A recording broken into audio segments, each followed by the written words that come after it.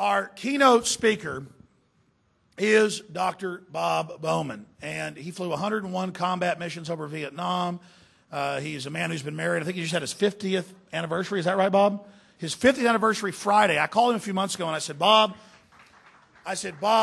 we want you to be one of our key speakers. And he said, when's the date? I want to come. And I said, well, it's on the 24th and 25th. He said, well, my 50th anniversary is on the 23rd, and we got about a couple hundred guests coming, all our friends and family, tuxedos, whole 9 yards. Yeah, that's a big event. How many children do you have, Bob? Is it 8? 7. I'm envious of this guy. I mean, this guy's rich. That's real wealth, folks. But he said, you know what? I'm coming. I'm going to go.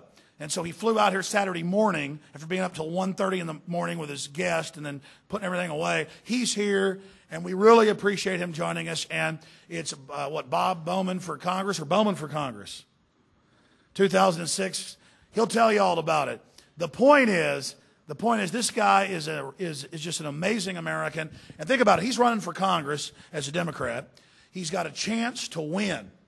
Bob Bowman has a chance to win. We should support him. We should get the word out everywhere we can. And I'm just, again, so honored to have him here to speak about 9/11. I know he's going to spend some time talking about intercepts and how NORAD stood down with his specific knowledge on being an interceptor pilot. So, without further ado, ladies and gentlemen, Dr. Bob Bowman, father of the Star Wars program, years before Ronald Reagan announced it. All right. This is incredible.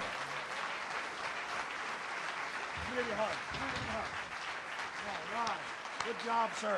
We're honored to have him. Bob Bowman. Thank you. It's so great to be here with you again.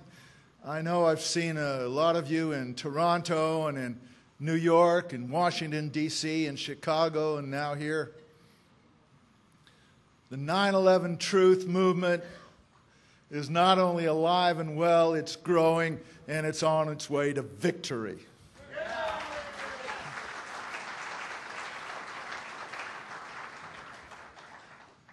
This morning I gave out a bunch of my business cards. I've got hundreds more. I'm not charging for them. Please, everybody, get one if you want to be in contact with me. It's got my phone number on it, rings in my house. It's got the website, Bowman2006.com. Get involved in my campaign however you can, and get your friends involved as well.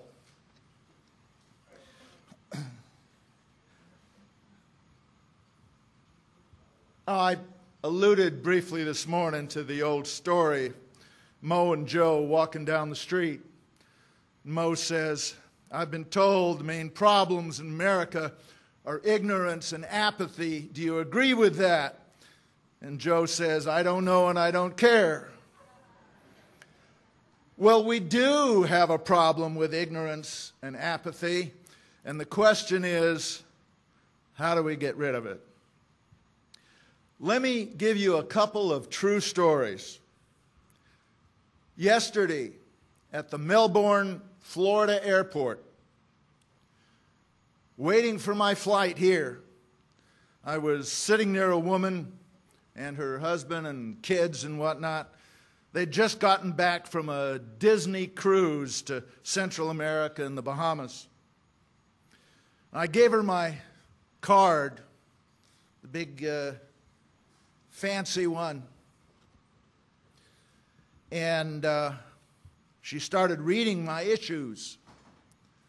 And then she says, well, I believe President Bush did the right thing going into Afghanistan and Iraq. He had to do something after 9/11. God, I love a good straight man. So I say, well, sure, but Afghanistan and Iraq had nothing to do with 9/11.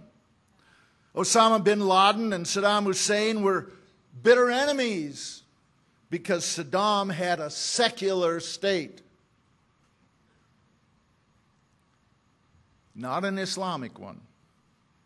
You know, when I taught at the War College, the official U.S. government textbook for the region, praised Saddam Hussein as the most enlightened leader in the Middle East. He had done so much for his people in terms of education and health care and religious freedom and rights for women. And it was all true. Yeah, he was a dictator, but he was our dictator. Until we needed a new enemy after the Soviet Union disappeared, a new excuse for our huge defense budget.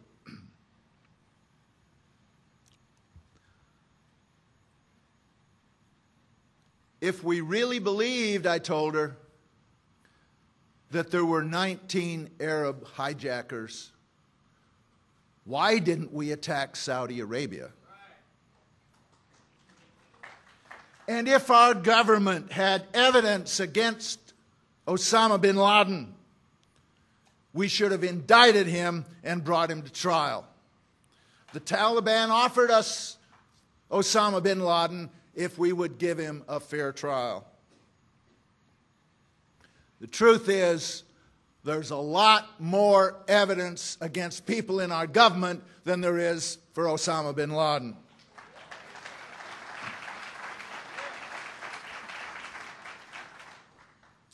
Then I started talking about 9/11 truth. And she said, well, you've certainly given me a lot to think about. And then about 45 minutes later, we were on the plane, and she walked back about 10 rows from where she was seated to talk to me. And she said, thank you for what you're doing. I hope you get elected to Congress. We need you.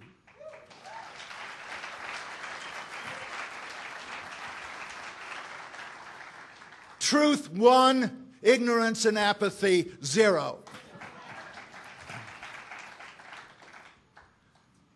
Then the guy next to me says, you're running for office? So I give him a card.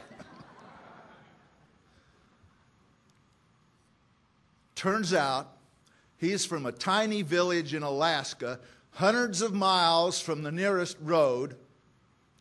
The only way you can get there is by flying in and out. And he runs an air taxi service taking tourists to isolated spots to hunt grizzly bears and moose.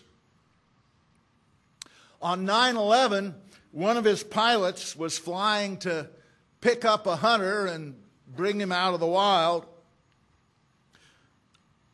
when all non-military aircraft were supposed to land. Before he knew it, 2 F-16s were alongside, ordering him to land. There was nothing but mountains and pine trees, and he couldn't even land that Super Cub if he wanted to. The F-16 zoomed up into the air, and he thought, well, they're gone at last. Next thing he knows, whoosh! They're coming straight at him, and one goes on either side of him, just scare the pants off of him. Well,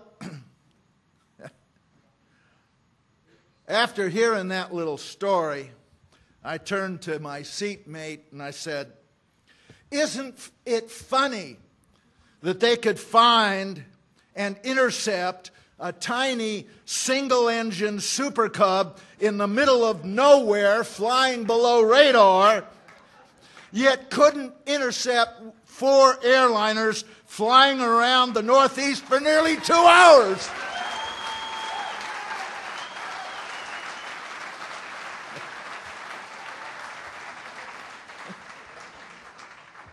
Like I said, I'm an old interceptor pilot. I know the drill. I know what you can do. I know how long it takes.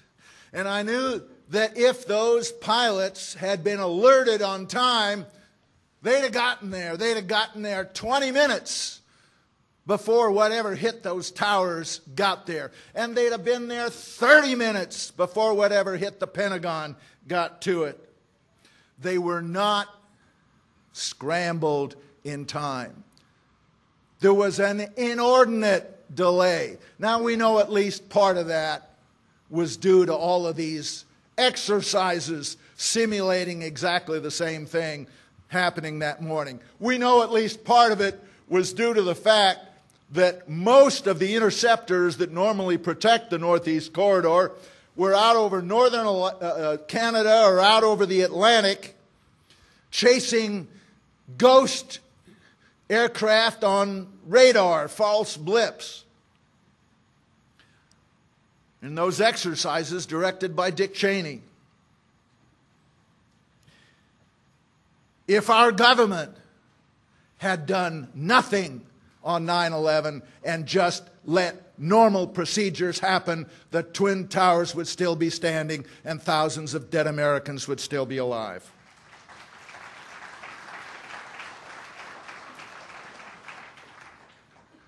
This is not incompetence. It is treason.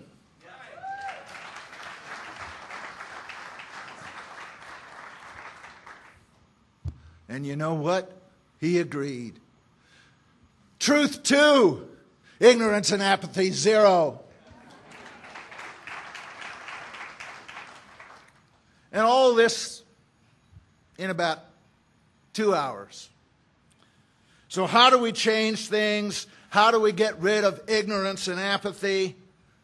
One person at a time. But we must speak out. We must raise our voices. We must speak truth to power. And then, of course, there's Alex Jones. He abolishes ignorance and apathy on a grand scale, maybe thousands at a time. But you know what? He can't do it alone. We have to do our part, even if it's just one person a day. We've got to do it, and we will.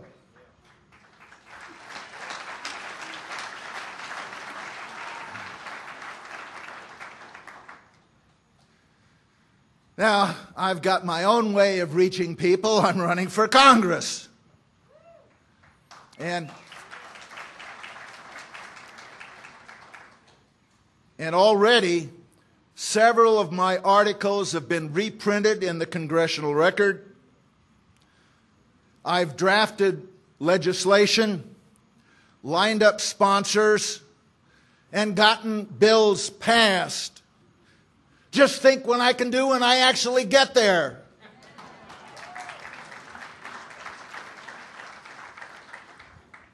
I want to take the 9/11 truth movement mainstream in a big way.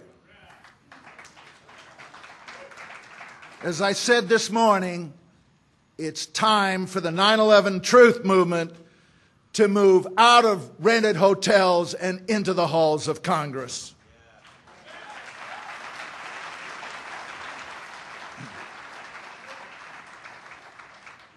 And I've already lined up co-sponsors for legislation initiating a truly independent investigation of 9/11 and for articles of impeachment against Bush, Cheney, Rumsfeld, and Rice.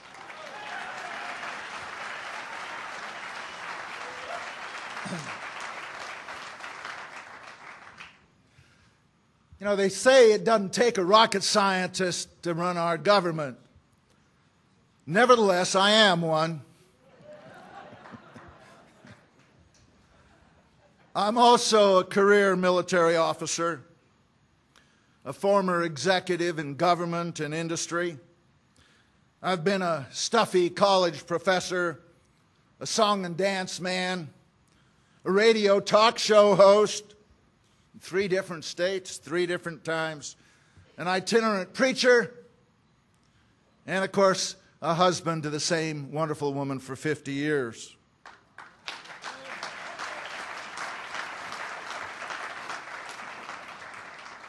As Alex told you, we celebrated our golden anniversary Friday night. And we had our 7 children and 21 grandchildren and guests from all over the country there in Melbourne, Florida, celebrating Mass at the Patrick Air Force Base Chapel, and then a dinner dance at the Indian River Colony Club, which is a military retirement community. Now, needless to say, getting here wasn't easy. Oh, I've been a lot of things in my life, but one thing I have never been is a politician. And I'm not about to start now.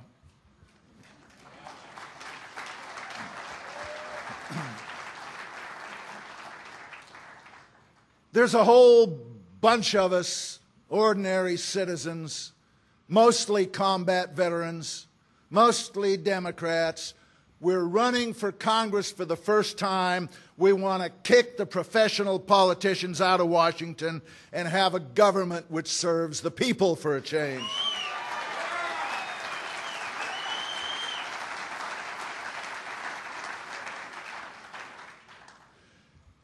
Now, I'm not going to stand up here for another half an hour and try to convince you that 9/11 was done this way or done that way, or try to show you more evidence that things didn't happen the way we are told.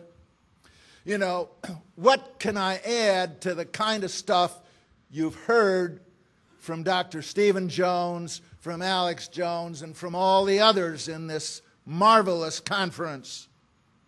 So what I would like to do for you is put 9/11 in perspective, because it is part of such a big picture.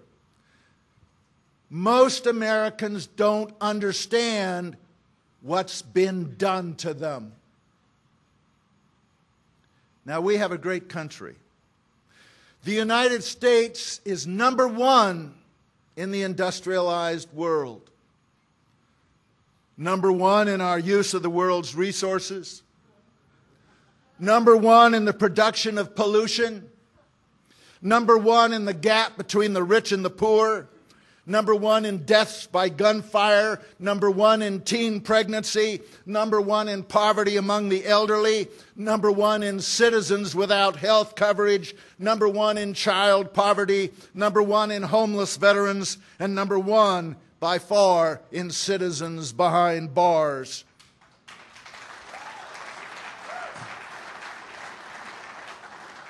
We've got a larger percentage of our black population in jail than South Africa did at the height of apartheid. We're the world's #1 debtor nation, #1 in the creation of new billionaires, #1 in school dropouts, #1 in poverty, homelessness, hunger, divorce, suicide, and oh yes, #1 in military force, nuclear weapons, and military spending, as much as all the other nations on earth combined. This also makes us the #1 object of fear and hatred in the world, and therefore, along with our friends in Israel, the #1 target of terrorists. We are not the target of terrorists because they envy us, or they don't like our democracy, or our freedoms, or our human rights. Clinton once, I was so ticked off at him when he said that they hate us because of our democracy, our freedom, and our human rights. They hate us because we deny freedom, democracy, and human rights to people in the third world.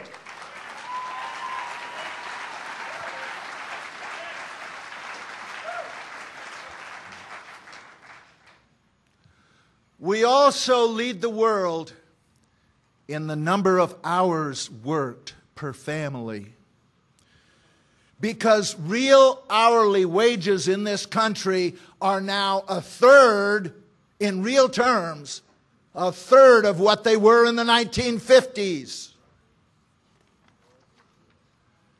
Now, a lot of people may be shocked by that. They say, well, our economy is great, and we've got low unemployment, and they're creating all these new jobs. Of course, one of my sons has 3 of them. You can't support a family with 1 job anymore like we did in the 50s. It takes 2 wage earners and 3 jobs.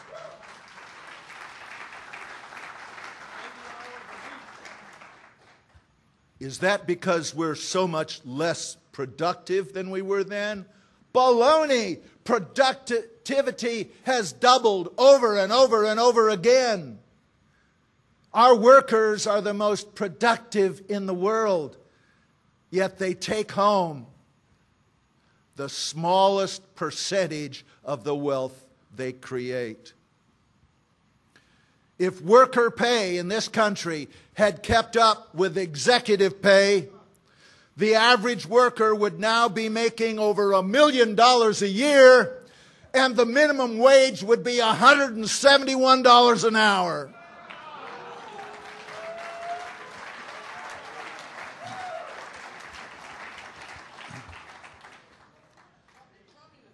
If we in this country still got the same share of the wealth we create with our work as we did in the 1950s, no more, just the same share, every worker in this country, including the garbage collectors, the people who mow lawns, the people who flip hamburgers, the people who watch our kids, every worker in this country could support their family with 1 job, working 2 days a week. That's what productivity has done. But we don't have it, because all that wealth we create doesn't get to us. They call it trickle-down economics. They pump all the wealth to the top, and it's supposed to trickle down, but it never does. Never does. What do you call a country whose principal exports are wood pulp and scrap metal, whose principal imports are manufactured goods, and whose fastest growing industry is building and operating private prisons? A third world country, right? That's what we have become. In its drive to protect the far-flung financial interests of multinational corporations, our government has abandoned our principles and fought wars of aggression against small countries. It has overthrown popularly elected leaders and installed puppet dictators who sell out their own people to the global robber barons. It has squandered the goodwill purchased by the blood of our youth in the defense of democracy in World Wars I and II. In its unilateralist arrogance, it has abandoned the ideals championed by our forebears who founded the United Nations. It has violated the legal framework established by our greatest generation at Nuremberg. And in its phony war against the terrorists its own policies have created, our government has overturned the constitutional protections given us by our founding fathers in the Bill of Rights. In its drive toward a corporate New World Order, it has sold out our workers, our families, our environment, our children's futures, and the American dream. And when it needs an excuse for another corporate war, it kills 3,000 of our own citizens on 9/11.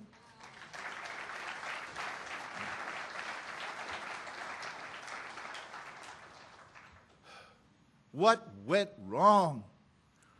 Why are our workers paid such a tiny percentage of their true worth? Why are we the only nation without a national health program? Why are our high school graduates 2 years behind their counterparts in other countries?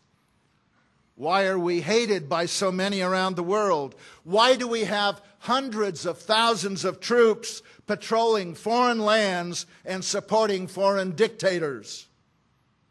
What's going on? The answer is, we have lost our republic. Legislators no longer represent the people who elect them, but the corporations who finance them.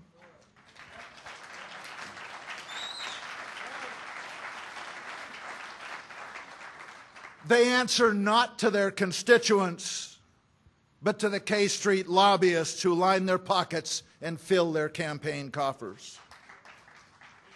In return, these government officials have undone decades of hard-fought victories against the robber barons of the 19th century.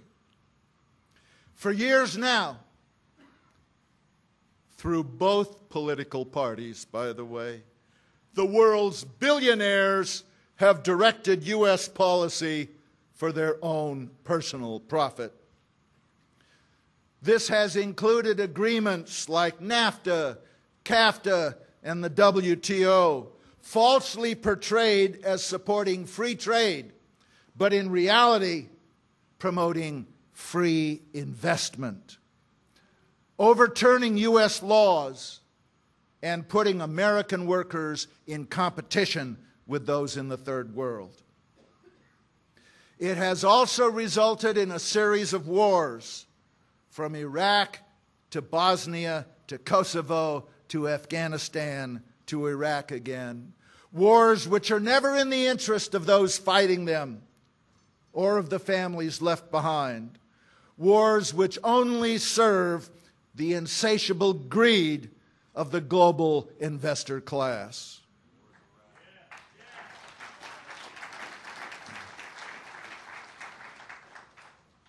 And still they don't have enough. So they bring us a 9/11. We now have a government which serves the interests of giant agribusiness, giant pharmaceutical companies, giant insurance companies, giant weapons manufacturers, giant oil companies, and all the other global robber barons of the 21st century. Losing out are the rest of us.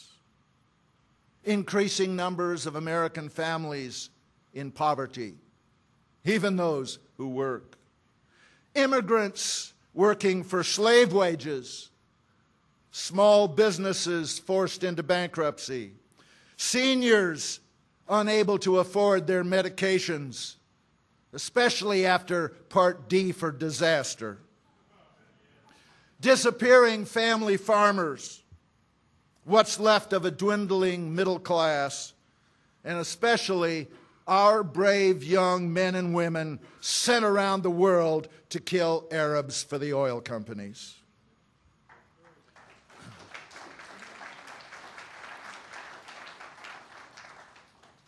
Corporate power, what Alex calls the elite.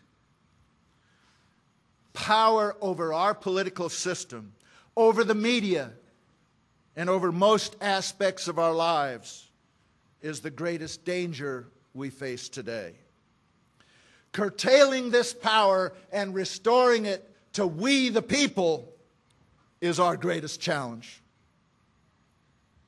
Now, those of us who dedicate our lives to truth, peace, economic justice, and environmental preservation can make little progress in our struggles so long as ultimate power is in the hands of those who profit from deceit, war, poverty, and pollution.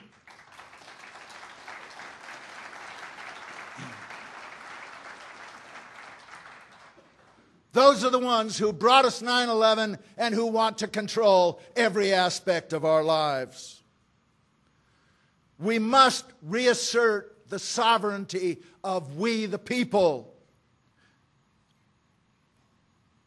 over the billionaires and over their hireling bureaucrats in the corporate New World Order.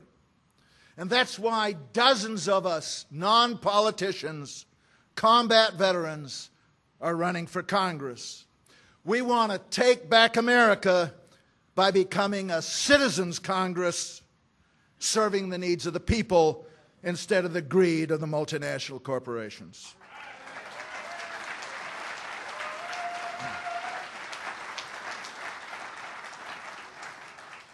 I started recruiting these folks last November. I published a newsletter, Take Back America, in which I issued the call for candidates to run for Congress, pointing out that the president, no matter how bad he is, can't do anything unless Congress pays for it. Congress, who are supposed to be representing us, has the power under our Constitution, and by God, they better start exercising it.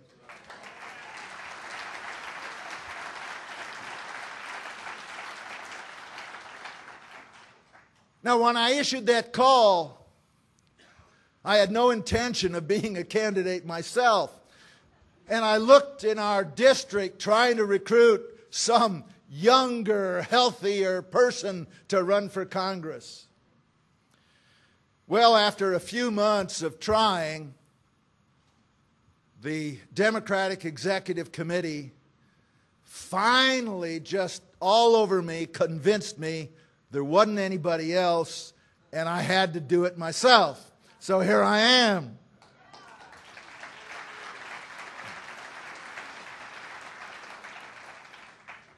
I'm now part of the band of brothers, the fighting Dems, and those fighting for a citizens' Congress. We're dedicated to upholding the Constitution and Bill of Rights, number one, to campaigning and governing on the truth, number two, and number three, to the service of the people.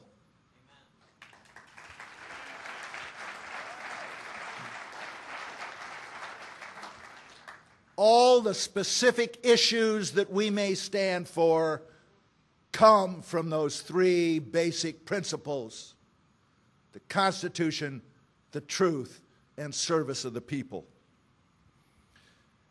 Now, on my website, Bowman2006.com, I have pages and pages and pages of issues. Just about any issue you want to mention, I covered there, which proves I'm not a politician, because a politician wouldn't do that. They don't take a stand on anything unless they're forced to. And they say it's not very smart. You take a stand on 50 issues. Every one of them is going to tick off somebody. And I said, that's all right. I believe that people running from office should have to take a position on every issue and put it in writing.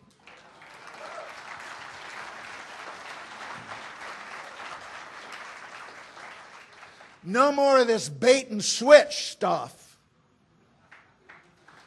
Political candidates should be, in computer parlance, WYSIWYG. What you see is what you get.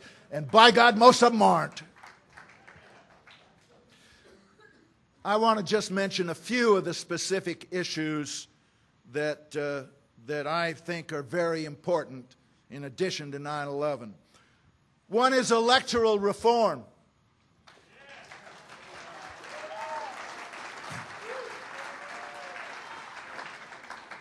The immediate need, number one, most important right now, is to outlaw all means of voting which do not result in a paper ballot that can be counted.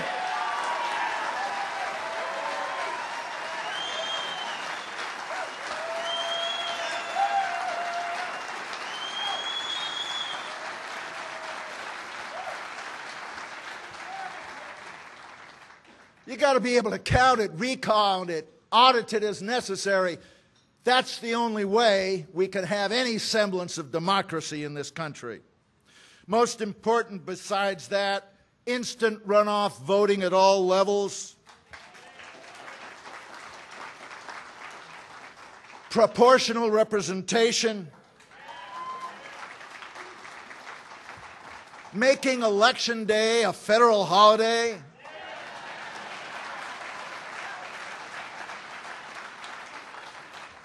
real campaign finance reform with public funding of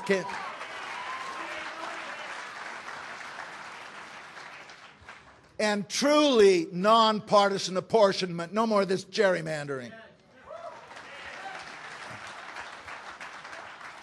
Whatever it takes to prevent more of the stuff we have seen, we must, once and for all, sever the connection between big money and political power.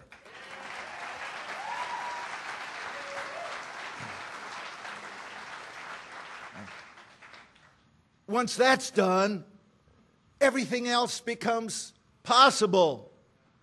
Power to the people. Then we can have, in the richest of all nations, we can and should have the ability to guarantee every American access to a good education as far as their talent will take them.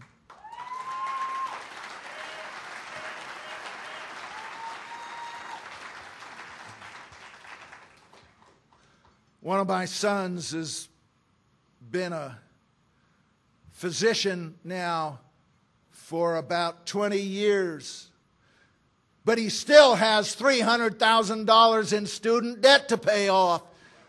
We shouldn't have that.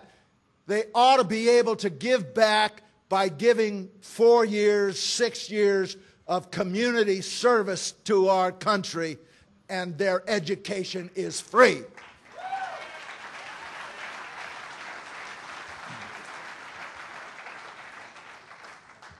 A decent job at a living wage. Not just a minimum wage, a living wage. Now, you know, they created the minimum wage not too long ago, but if it had been indexed for inflation to keep up with the standard of living, the minimum wage today would be over $14 an hour. When I get to Congress, I'm going to propose a minimum wage of $15 an hour, indexed for inflation.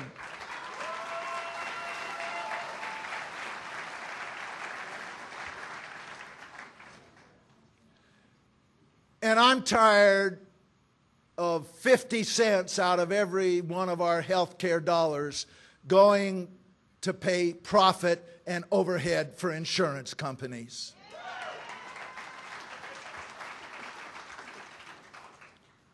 Whether we like government programs or not, in some cases it's the best way to go. The overhead of Medicare is about 1%.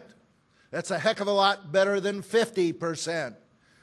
We could expand Medicare to cover prescription drugs, eyeglasses, hearing aids, mental health, long-term care, and the whole 9 yards, and gradually expand it to cover infants and prenatal care, and then children, and then people over the age of 50, and gradually everybody.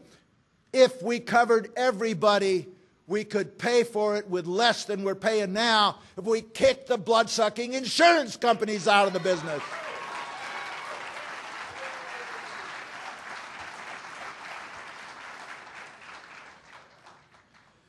And of course, we should be giving every American the undiluted protections of the Constitution and the Bill of Rights, and that means getting rid of the Patriot Act.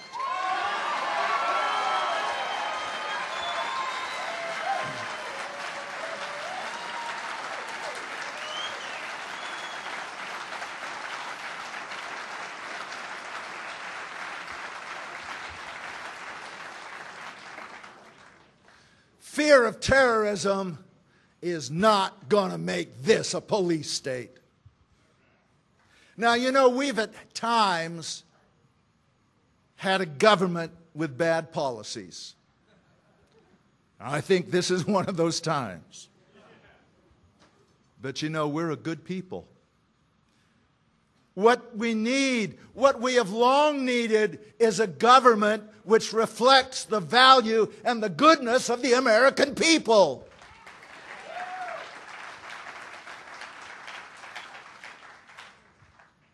Our values and goodness are not reflected by a government which uses your money to train death squads in the techniques of torture, intimidation, and assassination. Whatever they call it, the School of the Americas has been responsible for unspeakable atrocities wherever its graduates have gone, and it must be closed.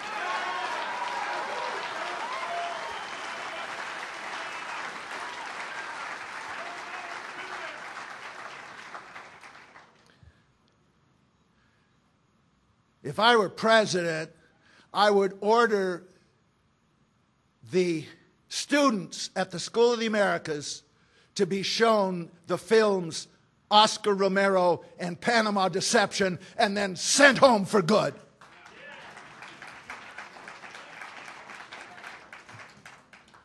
Our values and goodness are not reflected by a government which gives most favored nation status to the butchers of Tiananmen Square and places an illegal secondary embargo on the impoverished people of Cuba.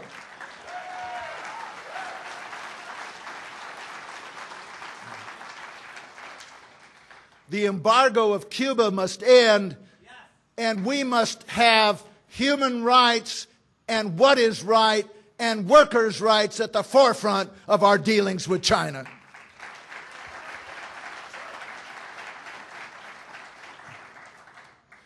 We desperately need good advance information on the activities of Al-Qaeda, that creation of the CIA,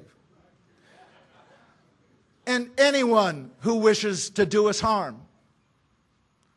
But our values and goodness are not reflected by, and our security is not enhanced by, an organization which promotes instability, insurrection, tyranny, torture, terrorism, murder, and war around the world in our name and with our money. If the CIA won't stick to gathering information, it should be abolished.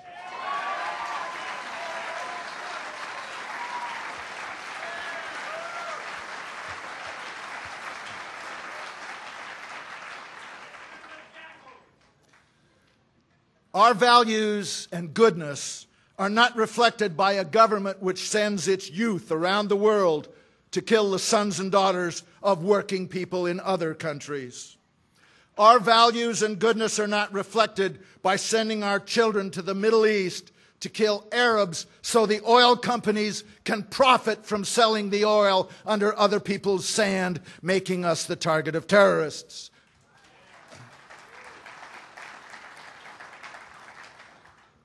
We must speak truth to power. And the truth about 9/11 is that we don't know the truth about 9/11, and we should.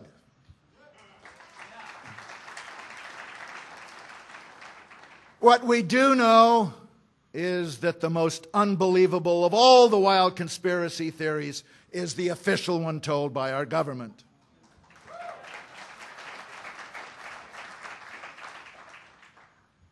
And the truth about its bastard child, the Iraq War,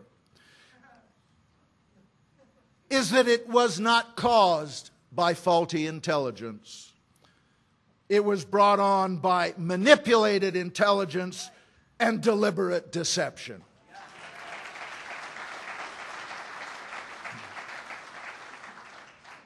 This war has nothing to do with weapons of mass destruction, or freedom, or democracy, or human rights, or disarming Iraq, or defending America, or fighting terrorism.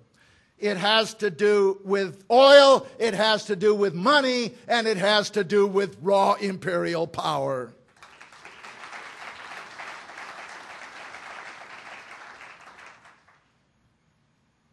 No more Iraqs. No more Kosovos. No more El Salvadors. These are not isolated incidents of stupidity. They're part of a long, bloody history of foreign policy being conducted for the financial benefit of the wealthy few. This is a new form of colonialism. It endangers our national security, it wastes our youth, it mortgages our future, and it is wrong.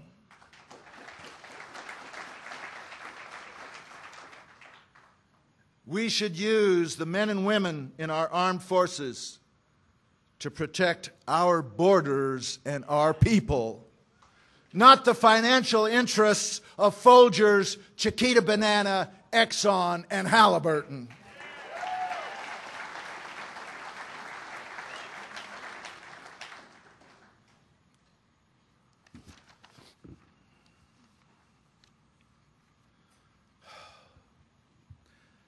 Yeah, the Constitution, the truth, and service of the people. And truth includes the truth about 9/11. And like I said this morning, we've got to move this movement out of the rented hotels and into the halls of government.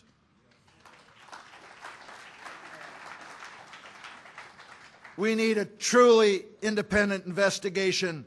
We need full disclosure of all evidence that our government has been hiding. We need identification of those responsible. We need their indictment, and we need articles of impeachment.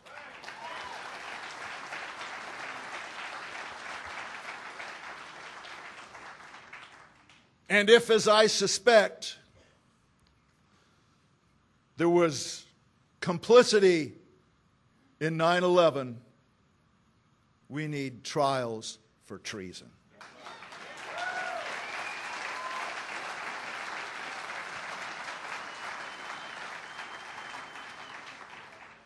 When I joined the Air Force a lot of years ago, I took an oath to protect the Constitution of the United States against all enemies, foreign and domestic, and that includes a renegade president.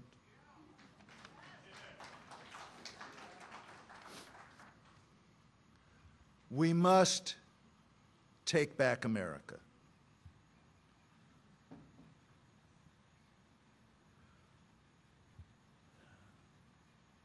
We must have a government that gives more than lip service to the Constitution.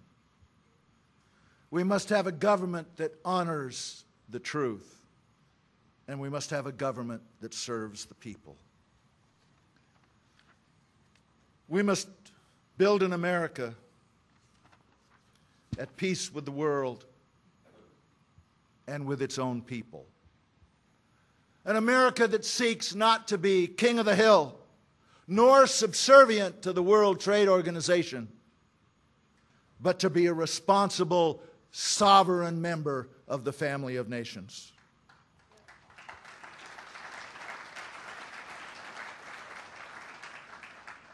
An America that is free of the threat of terrorism because it is no longer feared and hated around the world, and because we've rooted the terrorists out of Washington, D.C.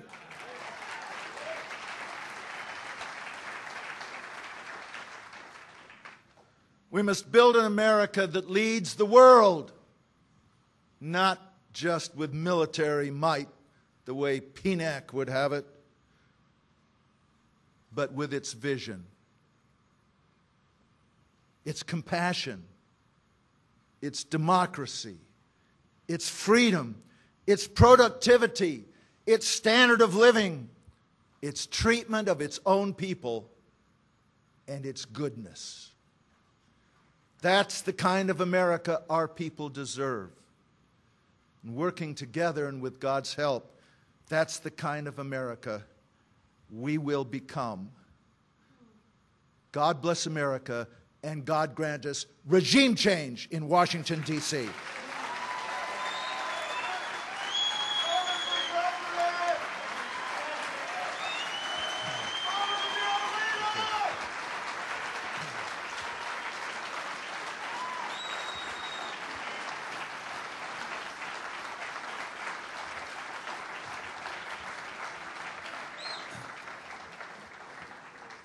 And the question is, how do we get rid of it?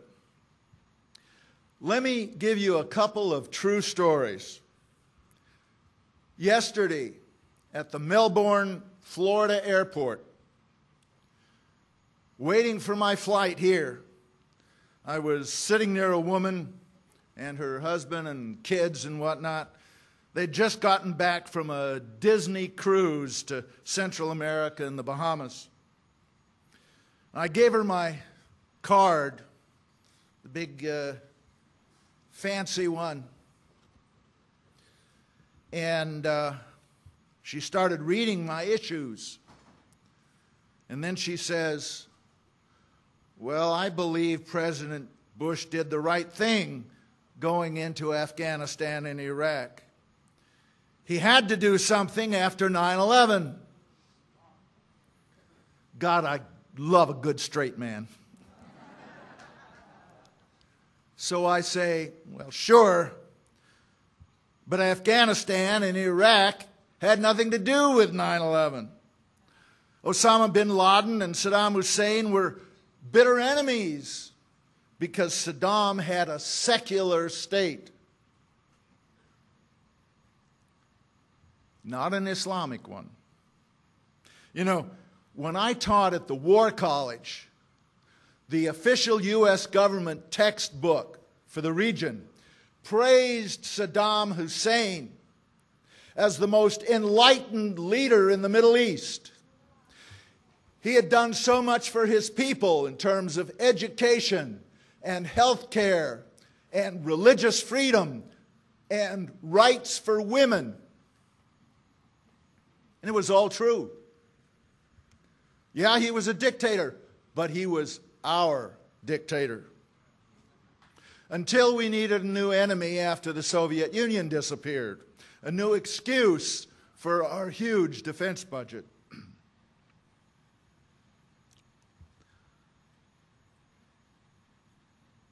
If we really believed, I told her, that there were 19 Arab hijackers, why didn't we attack Saudi Arabia? And if our government had evidence against Osama bin Laden, we should have indicted him and brought him to trial. The Taliban offered us Osama bin Laden if we would give him a fair trial. The truth is, there's a lot more evidence against people in our government than there is for Osama bin Laden.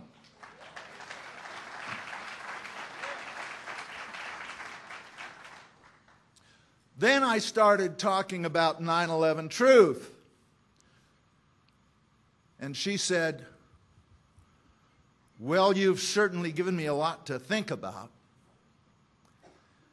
And then about 45 minutes later, we were on the plane, and she walked back about 10 rows from where she was seated to talk to me. And she said, thank you for what you're doing.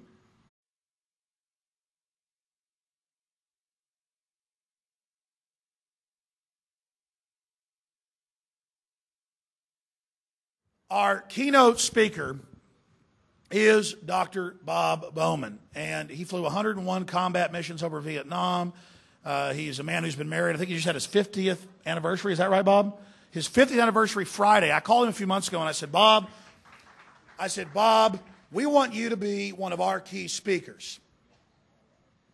And he said, when's the date? I want to come. And I said, well, it's on the 24th and 25th. He said, well, my 50th anniversary is on the 23rd, and we got about a couple hundred guests coming, all our friends and family, tuxedos, whole 9 yards. Yeah, that's a big event. How many children do you have, Bob? Is it 8? 7. I'm envious of this guy. I mean, this guy's rich. That's real wealth, folks. But he said, you know what? I'm coming. I'm going to go. And so he flew out here Saturday morning after being up till 1:30 in the morning with his guest and then putting everything away. He's here, and we really appreciate him joining us. And it's, Bob Bowman for Congress or Bowman for Congress? 2006. He'll tell you all about it. The point is The point is, this guy is just an amazing American. And think about it. He's running for Congress as a Democrat. He's got a chance to win. Bob Bowman has a chance to win. We should support him. We should get the word out everywhere we can. And I'm just, again, so honored to have him here to speak about 9/11. I know he's going to spend some time talking about intercepts and how NORAD stood down with his specific knowledge on being an interceptor pilot. So, without further ado, ladies and gentlemen, Dr. Bob Bowman. I hope you get elected to Congress. We need you.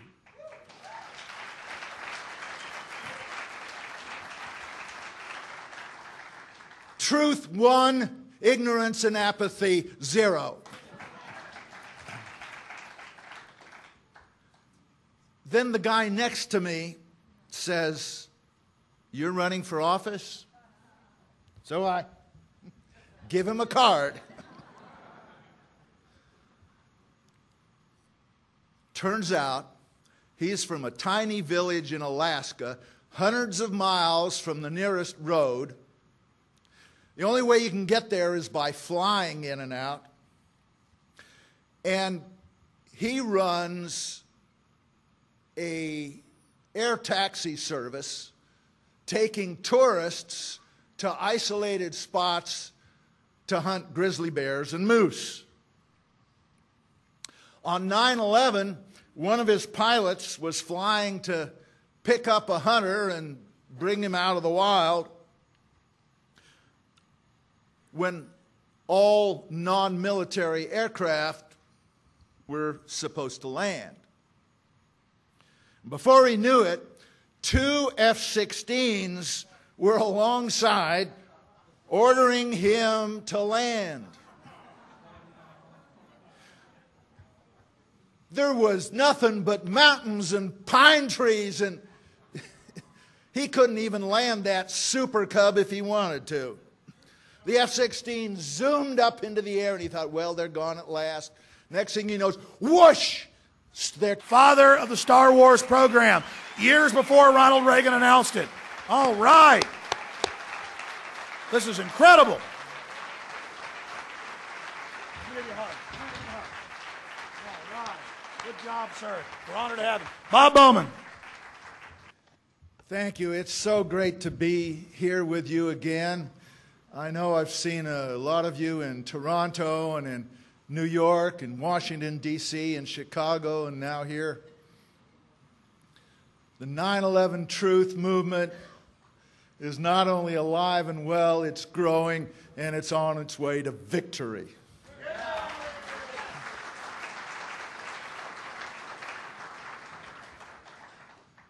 This morning I gave out a bunch of my business cards. I've got hundreds more. I'm not charging for them. Please, everybody, get one if you want to be in contact with me. It's got my phone number on it, rings in my house. It's got the website, Bowman2006.com. Get involved in my campaign however you can, and get your friends involved as well.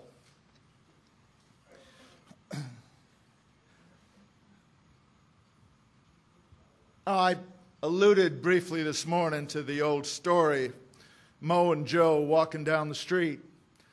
Mo says, "I've been told the main problems in America are ignorance and apathy. Do you agree with that?" And Joe says, "I don't know and I don't care." Well, we do have a problem with ignorance and apathy.